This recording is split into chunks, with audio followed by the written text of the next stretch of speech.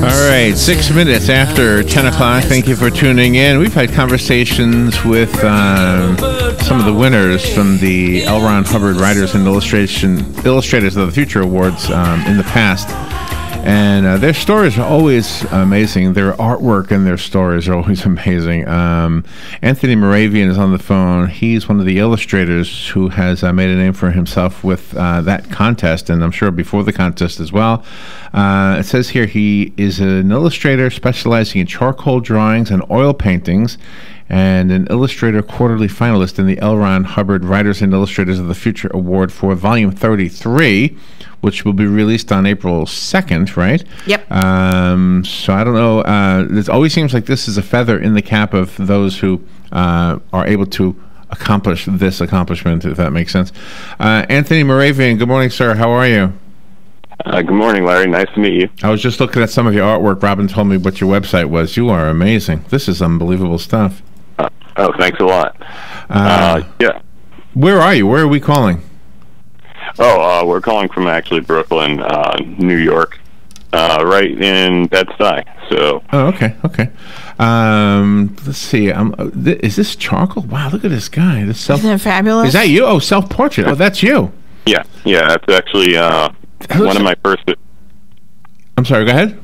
That's actually one of my first acrylic paintings. That one was actually done in acrylics. Oh, that's acrylic. Wow. Is it a black and white picture, or did you do it in black and white?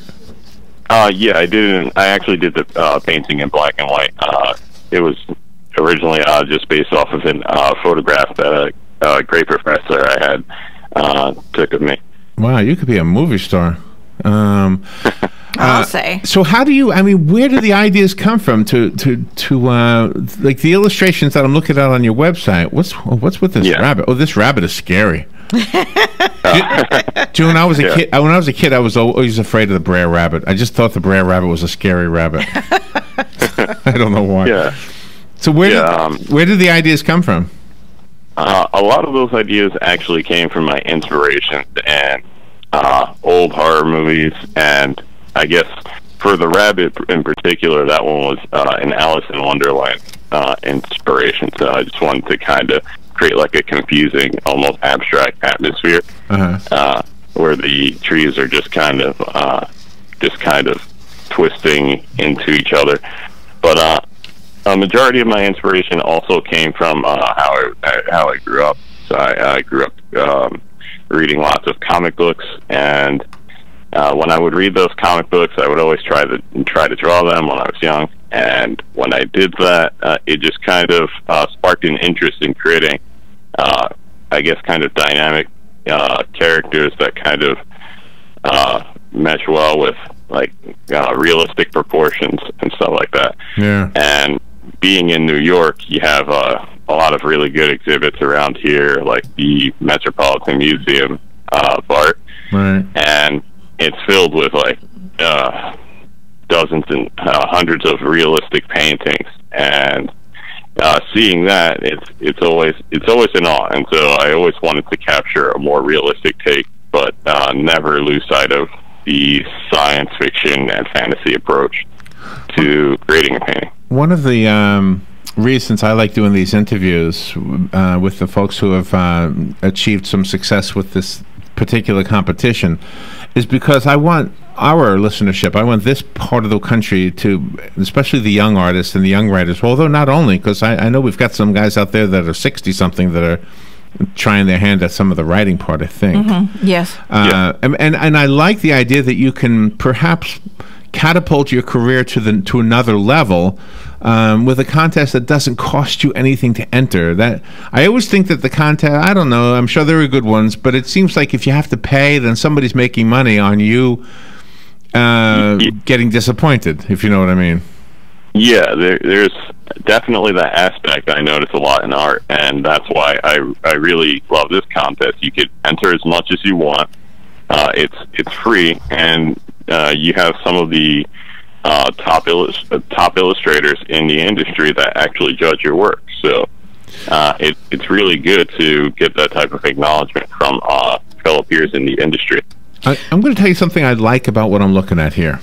I like that it looks like it's you and your hand and there's not a computer between the two. Not that I have a problem with computer art. I'm okay with it. Yeah. I just think this looks like it's all done. Like if I put you in a room with nothing but a charcoal and a piece of paper, and I came back 4 hours later, you'd have something amazing. That's what I think. Yeah, it's definitely a good skill to have, and it's always interesting for me to create a piece traditionally, just because of the being able to have the tools nearby, and then at the when you're finished with the work, you have an end result. And I've always been interested in that sort of thing, and I also do love digital as well. But I think there's something about traditional that I do just really quite enjoy. I love your interpretation of fashion that you have. One of the interesting things about your bio was that you graduated magna cum laude from the Fashion Institute of Technology. So you had to not only love the human form and all the curves and everything of it, but you also had to be able to do the fashion as well. Yeah, there's definitely a lot. They have extensive fashion illustration courses. I've taken a few. It's a really good program that they have. In fact, actually, one of the professors there, he was a great professor I had, and he actually introduced me to the method of painting in grisaille. And after doing that one time, I figured I had to do that more. And I guess basically a grisaille is just what you would call like an underpainting to an overlayer in traditional painting in oils or acrylics, and it's the layer that's done in black and white. And a lot of old masters would call that the dead layer. So underneath their painting at the Met, it's interesting to think about how a lot of those paintings were done, and often they would have a dead layer, which would be a black and white paint. So they did two complete paintings then. Yeah, many of them work that way. My! I know a lot of Dutch and Flemish painters actually work that way. I think in your blog, I'm looking at your website, in your blog, you're sort of demonstrating that with the creation of Forsaken painting you did. Yes.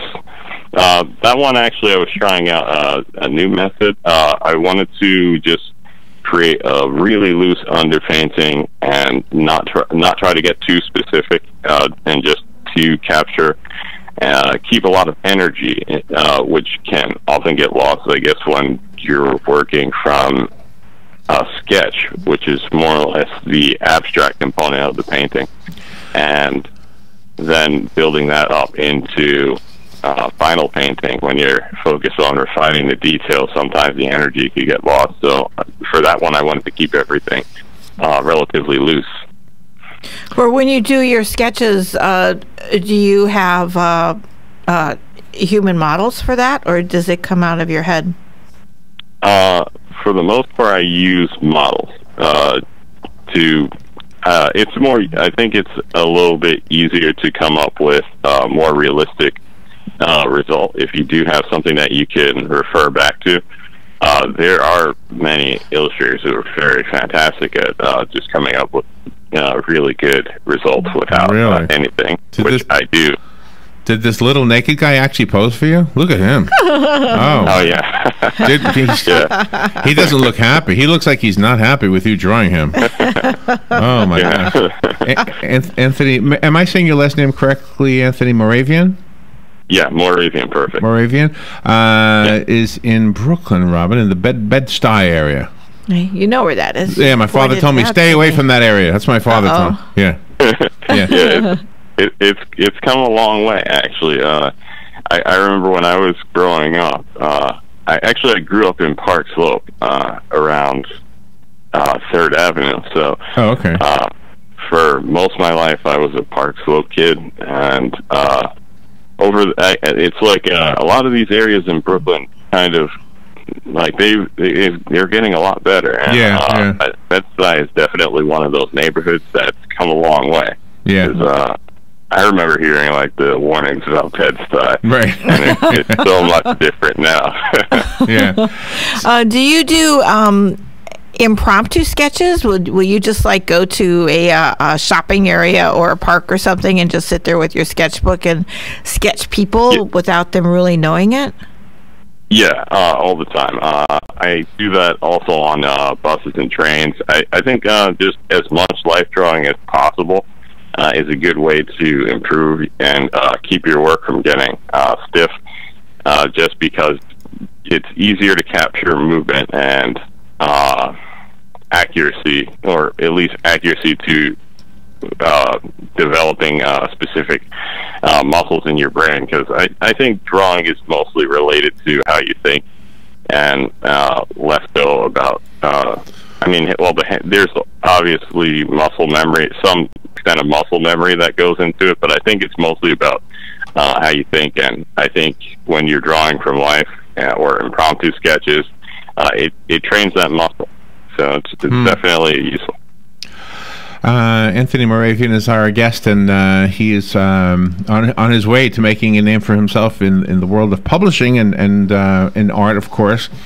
He's one of the winners of the Illustrator. I always say this wrong. Are you? Let's see. Let me just read it so I don't get it wrong. You're an illustrator artist specializing in charcoal and drawing. I'm trying to get the part about the L. Ron. It's such a long word. The name, the L. Ron Hubbard Writers and Illustrators of the Future Award for Volume 33. Okay, so one of the stories has your illustration in it, right? Yes. Okay. Is one of those pictures? Is the picture on your website? No, actually, I haven't uploaded it yet. But I did finish it. It's a painting for a story called A Glowing Heart, and basically the story, it was in a science fiction type of universe, but the setting was very down to earth and realistic, and in the sense that it was about a struggling family and their need to make a profit off of by any means necessary. In this particular case, it was hunting rare animal and selling the pelt for something that would carry them over a harsh winter. How did you discover the Writers and Illustrators contest? Actually, I discovered that when I was in school, and I was actually looking for scholarship money. And when I was looking for scholarship money, I happened to find the contest online, and I figured I might as well try submitting. And the first time I submit, I didn't even come close. But why? What did you do wrong? Actually, it was just my work was it just wasn't up to par at that point in time. Okay. But the good thing about the contest is that you can keep submitting over and over and over again. And when you're doing that, you also have to look at your competition in that contest. Yeah, right. See what they're doing. Did you get feedback from the judges to give you some direction? Actually, I did get a lot of messages about how I could, improve my chances, and how I could, what would help out. I got a lot of private messages from some of the contest directors, and that was really helpful. And one of the things they pushed was submitting frequently, and to not stop, and to just keep submitting new work. Yeah. And when you're creating all this new work, your art or writing, whichever you're doing, it's getting better along the way, and you become more aware of what other contestants are doing. And because on the website you can see all of the winners, and you get to see what it is they're doing, or any trends they're capturing, and you could objectively pair where they're more successful in their illustrations than yours. And I think that actually can help push you to the next level, because you get that kind of direct feedback, and you get to compare side by side and see, like, okay, what needs to be refined? Is this anatomy correct? And how the winner might have nailed everything. And just having that side by side is, wow. I figured, one of the most beneficial things of submitting to this contest, or submitting to contests in general. Well, they must have really seen something special in you for them to private message you with ways to improve, because you really have a lot of action going on in your illustrations, even not just the character in the foreground, but in the background as well. So they must have really seen something special. Yeah, I hope so. I think the human form, the faces. I mean, you're so good at the faces, and sometimes you look at artwork and you'll say, okay, this person is good at like non-animate things, like buildings and trees, sort of. Yeah. Who was the guy? Thomas Kincaid. Like he never did people, and or at least I didn't. See, right? And you say, okay, these are beautiful pictures, but where are all the people? And so I think maybe, not to take away from him, because I know people sometimes like to dismiss him, but I think his work is beautiful, but so is yours. And I think maybe we as humans like to see humans. You know what I mean? Does that make sense? Yeah, definitely. That's what I think of all the time. You could paint like the most beautiful landscape, but if you're including like a close-up of a person around that landscape, we're always going to linger on that human element in the painting. It could even come in the form of an animal amongst the landscape, or anything like that. Anything that's close to just being more human, I find that we linger on, especially faces and hands. And I really like the picture of the blonde-haired lady where she's got the pistol in her right hand and it's over her right shoulder and she's looking back. I mean, blood coming out of her mouth. But you've got the folds on the clothing. You've got the like the glove on the hand, and the way the other glove is on her left hand on her hip. I mean, it's nothing is flat on that. Everything is very reflective and very foldy. It looks like it's jumping right off the page. Yeah, that one was actually probably one of my favorite ones, I guess, for it falls back to my inspiration of old horror movies and steampunk for this one. So a lot of that steampunk just kind of takes it, it inspires most of the design, and I just wanted to subtly hint that it's a vampire. Mm-hmm. So, I guess that was very well done. Anthony Moravian is our guest. Anthony, we have to take a little break, but when we come back, I want to find out about what your plans are and if you're going out to Hollywood for the award ceremony. So let's take that break, and we'll find out the answers to those questions on the other side. Leprechaun Soft Wash is the roof washing method that is safe and effective on shingles, tile, metal and shake roofs, vinyl, wood, aluminum, hardy board and stucco siding, driveways, pavers, and the list goes on. Leprechaun Soft Wash is fully insured and uses biodegradable cleaning products. Plus, Leprechaun Soft Wash offers a spot-free warranty on roof cleanings. Call 751-2325. No more blimey roof stains with Leprechaun Soft Wash. 751-2325. Here's what you may have missed on the John Tesh Radio Show. Physical activity contributes to a child's happiness and does, in fact, promote learning. Every year, dentists save thousands of lives in North America by spotting growths and abnormalities in our mouth that end up being cancer many times. Also at the hotel, use the clips on the pants hangers in your closet to clip your curtains together so no light comes through. Intelligence for your life on the John Tesh Radio Show. Don't miss this stuff. Stay informed on everything going on in the villages with the Village Spectator newspaper. The Village Spectator is exclusively devoted to the villages with news, commentary, and more. And yes, they have Tom's Picks, a free referral for people who are looking for a company to do work for them. Tom's Picks will refer the company that fits your needs, and all we ask is that you tell them where you heard about them. Call Tom's Picks at 804-1223 and pick up your copy of the Village Spectator today. Now read Ocala Downtown newspaper online. All right, 25 minutes after 10 o'clock. Gosh, time flies when you're having a great conversation. 71 degrees, by the way. What is the temperature up in Brooklyn, Anthony?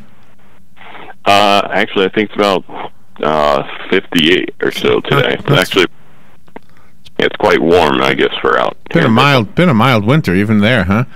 Yeah. All right. So, are you part of a family of illustrators and artists, or are you like the lone wolf? Actually, the only other artist in my family is my grandfather. He makes bags, and he actually demonstrated, I guess, like he used to draw comic book style figures. So when I was a kid, that was definitely my inspiration. Is when he did a demo of drawing a comic book figure for me. Oh, wow. And then after seeing that, I wanted to do that. I'm assuming he's still alive, based on how you're talking about it? Yeah, he's still alive. So how excited is he that you have won this contest? Oh, yeah, he's very excited, actually. He's been following a lot of my work, and he's always interested in seeing what I come up with new. And so this is definitely exciting for him and for all of my family. When you were younger and you would draw something like this naked guy, were you afraid to show other people? Yeah, that definitely, it definitely was a little bit odd, I guess, at first, because I grew up going to a Catholic school, so it was, definitely very interesting. Well, it is kind of weird. I mean, you go to a museum, and it seems like the most celebrated pieces are usually nudes, and yet as an artist, I often wonder, how do you show this to your mom? Look what I did, Mom. Yeah, right. Yeah, I guess it's a little less difficult if it's. I mean, at first it was interesting. Usually, I don't show any of my life drawings around very often, but I actually got a job at the Society of Illustrators when I started, and I was working sketch nights, and so there, they have nude models for Tuesdays, and so I would just wind up getting used to it because you'd be drawing hundreds and hundreds, and I worked there for 2 years. So after a while, you just kind of become numb to it, and the first time you show your parents, it's like, okay, well, that's interesting. Are you going to the award ceremony? Yeah, actually, I'll definitely be going. The award ceremony, we're leaving at around March 28th, and the actual event is starting April 2nd, and it's open for attendance at the Wilshire Theater. So that should be very interesting. I'm definitely excited, and I'm probably a little nervous for it, but that is so You're cool. marvelous. You are absolutely a fabulous artist. Absolutely. Really a joy to talk to as well. Anthony, thank you for taking time out of your morning to be with us today. For writers and illustrators in our community, you got to check it out. Check out the L. Ron Hubbard Writers and Illustrators of the Future Award contest. You will you'll get that support that you probably will need in order to be a winner. Even if you don't win the first time around, do like Anthony did. Pay attention to the feedback that helps to guide you. The website for that is writersofthefuture.com, by the way, and Anthony's website is moravianart.com. Thank you, Anthony. Thank you for being with us today. Good luck with everything you're doing. Thanks a lot. We'll be right back.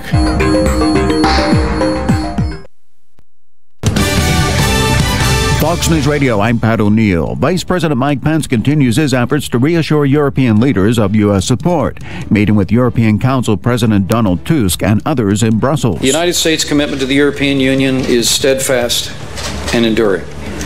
President Tusk, President Trump, and I look forward to working together with you and the European Union to deepen our political and economic partnership. Some European leaders have expressed concern over U.S. policies under President Trump.